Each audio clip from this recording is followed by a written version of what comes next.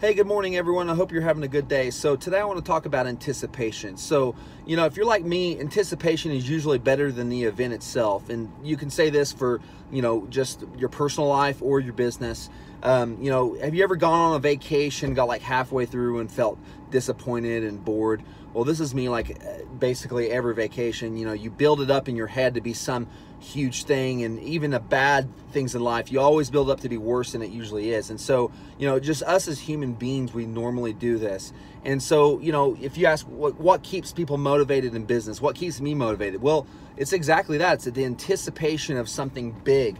And, Tony Robbins actually talks about this, about, 2-3 times a year, schedule something big for yourself or your business to keep you motivated. It just keeps you driven, to look forward to an end goal. And, it really goes back to like making goals and dreams for your personal self and your business. Like just, set those goals and dreams and, just treat yourself once in a while. Just go out and have something to look forward to every single day you go to work.